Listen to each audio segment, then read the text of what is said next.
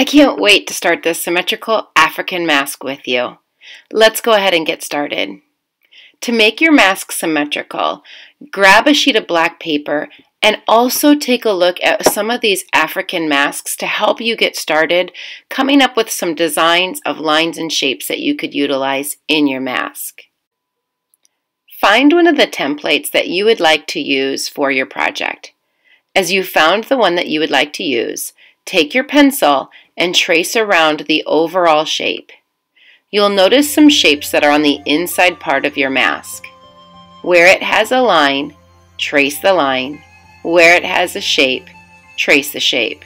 You'll notice my rectangular shaped mouth, my oval shaped eyes with the line that makes up for the nose, and the nose connects to the eyes.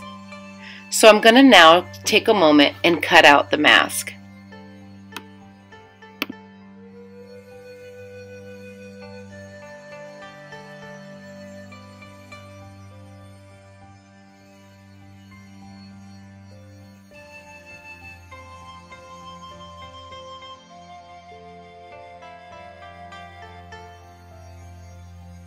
Now that the mask has been cut, I'm going to gently and carefully fold. You'll notice that my fold lines match up from one side of the paper to the other. Take your time and don't be afraid to ask someone for some help to match up one side of the paper to the other. Now gently and slowly take your time cutting out the line and the shape that makes up your mask. I love the way that this starts to become 3D, even from a flat piece of paper. Now, on to the fun part of making my mask. I'm going to begin taking some lines and shapes, and boy is that African mask handout super beneficial as I begin working on creating lines and shapes for my mask. These markers are metallic. That means they're going to show up really nicely on top of this black construction paper. What a way to emphasize lines and shapes into these African masks. Whichever kind of line that you want to create, make sure that you're repeating it on the opposite side. Remember, these masks are symmetrical.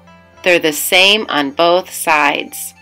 So when I use a line, a shape, or a color on one side of my mask, I want to repeat that same line and shape or design on the opposite side. I just love the way this marker looks on the black paper.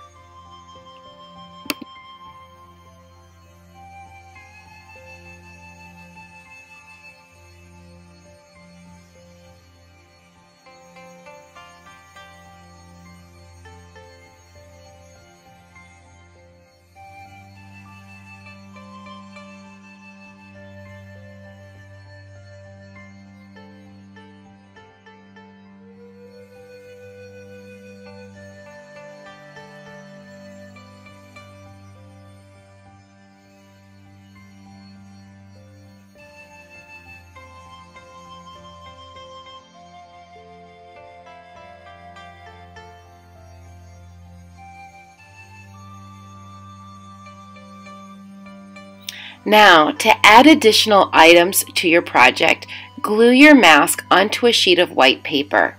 Again, this is going to show great contrast. Darks compared to your lights. Contrast. Opposites. This project does a lot with contrast. I'm going to go ahead and use some additional materials.